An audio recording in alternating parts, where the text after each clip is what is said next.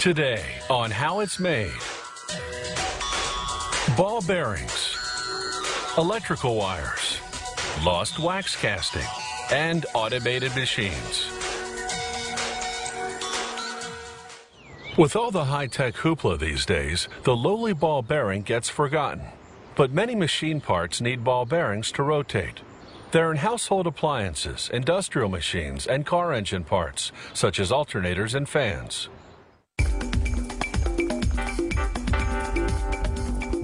This is what's called a deep groove radial ball bearing. It has steel balls that move inside tracks called raceways. The raceways are carved into a set of heavy-duty steel rings.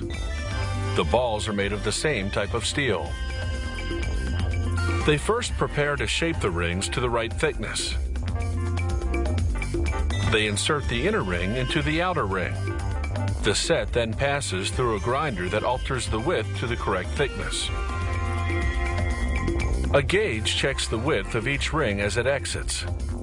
Now they separate the inner and outer rings in order to grind their outer circumference on separate machines. The outer ring enters the grinder, which shapes its outer surface to a precise roundness and diameter. A water-based liquid keeps the ring from overheating, which would cause warping. The ring exits the grinder through a gauge that checks the diameter.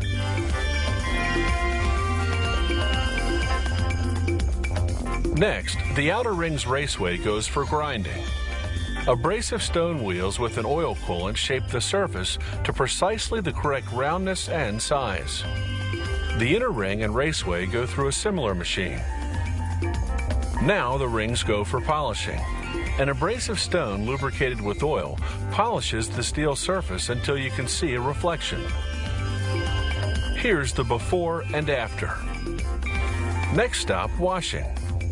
They coat the rings with thick oil and a fine stone grit. They clean the raceways with kerosene. Elsewhere in the plant, they classify the steel balls according to size. These balls started out as steel wire. A machine cut them into pieces and a die punched them into rough balls. Those rough balls go into a grinder, which removes the bumps. Then other machines round them out and give them a mirror finish. This entire process takes a few days.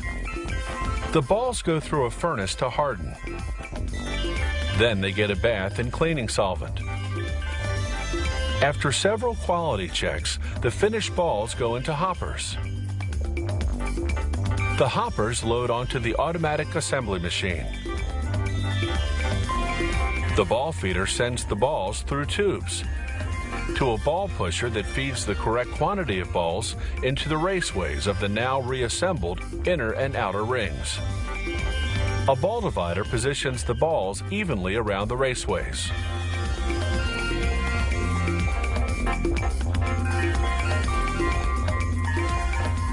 Next comes the ball cage, a metal cage that retains the balls in position around the raceways. The first machine installs half of the cage, the half with rivet holes. The next machine carefully positions the outer half of the cage, the half with rivets.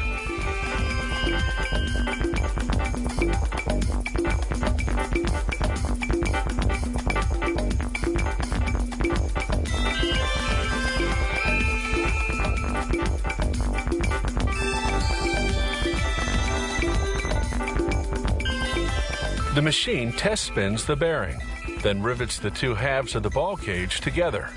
The bearing is now fully assembled.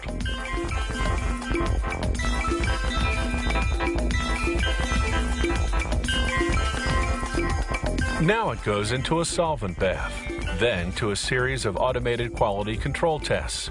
This noise vibration tester makes sure the ball bearing operates quietly. Some types of bearings are lubricated with grease. A machine squirts grease evenly into the bearing's raceways, then inserts a rubber seal to contain the grease. A final quality control test. An automated scale tosses out any bum bearings that aren't the required weight. The good ones move on to the laser, which marks them with information such as the part number and the trademark.